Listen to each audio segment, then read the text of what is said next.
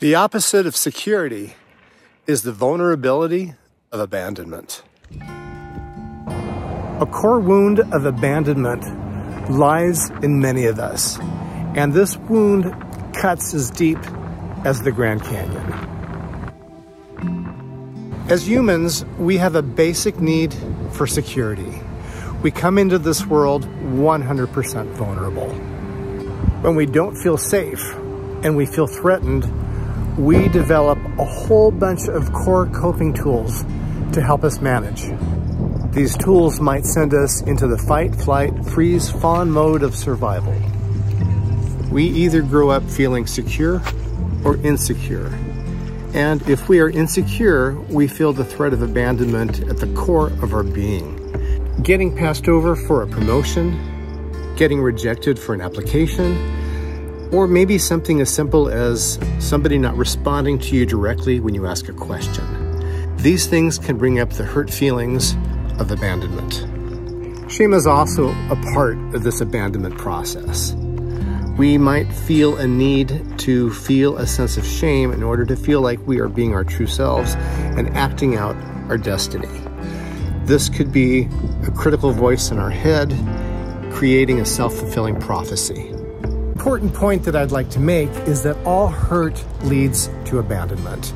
And if you're trying to chase this hurt in a different direction, you might not get to the actual core wound and start the healing process.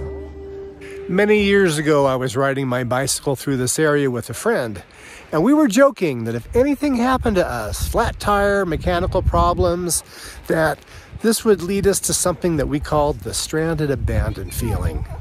And about a mile after having this joke, I looked in my rearview mirror and she was nowhere to be seen. She had got a flat tire. And yes, we experience the stranded abandoned feeling. How many times in life, though, do things happen and we get upset and find ourselves in that same trap and not knowing how to get out of it? Luckily, with the bicycle, I had patch kit and pump and all the tools that I needed to get us back on our way. But in life, we don't always have the tools. We know what it's like to be abandoned. We know what it's like to feel stranded, and on top of those two things, we also know what it's like to feel shame. But we don't necessarily have the coping tools to get out of those emotions. And the coping tools that we've reached for, whether it be substance abuse, alcohol, weed, marijuana, or codependency, gambling, shopping, all these things, these don't really help heal that core wound of abandonment. When my patients relapse to substances, I ask them, what was the trigger? What was going on with you when you relapsed? And they often say, nothing. Everything was great. I relapsed because I relapsed. They don't recognize that somewhere deep inside of them, there was a trigger of abandonment. Maybe they relapsed because they had opportunity. And opportunity is an absence of being around other people, which can lead to a sense of isolation. Maybe it was rejection. Maybe somebody crossed a boundary with them or set a boundary with them. And that boundary, although healthy, just didn't sit right with them. And that boundary triggered a sense of abandonment, a sense of rejection. If you're setting that boundary with me, then maybe you don't like me. Maybe you don't want to be around me.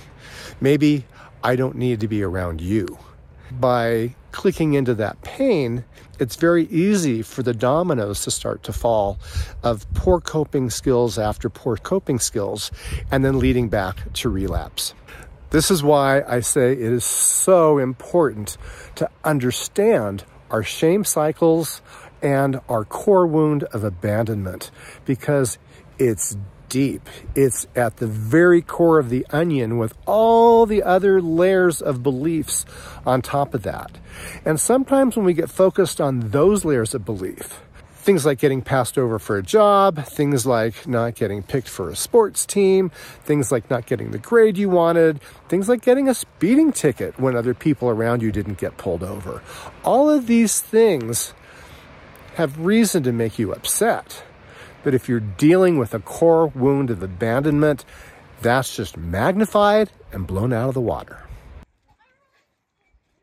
Now that we've talked about abandonment, rejection, and shame, what do we do about it? That's a great question. We can read a lot of self-help books because there's a lot of literature about that.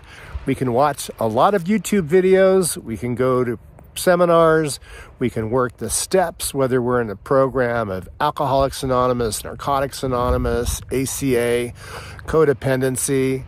We can go into therapy. We can even do trauma reprocessing like EMDR therapy. But the simple answer, first of all, do what works for you. But in finding what works for you, notice when these feelings come up for you.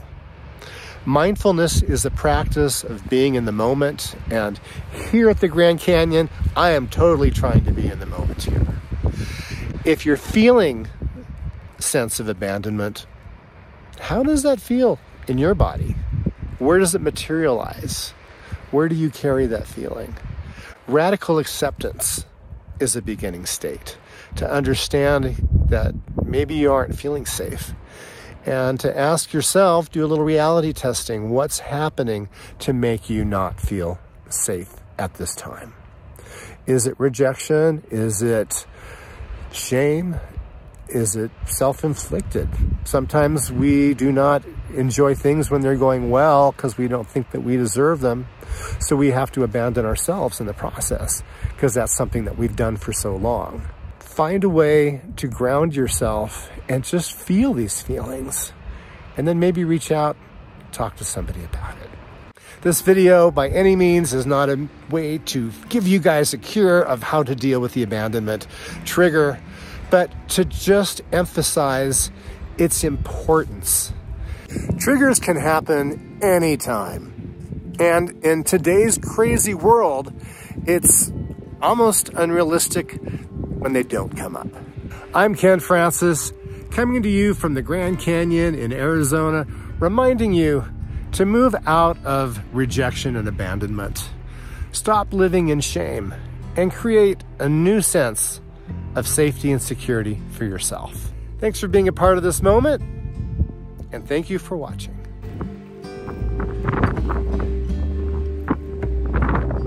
And don't stand too close to the edge. And speaking of stranded, abandoned feeling, I actually had a dead car battery this morning, but coping tools, thank you, AAA.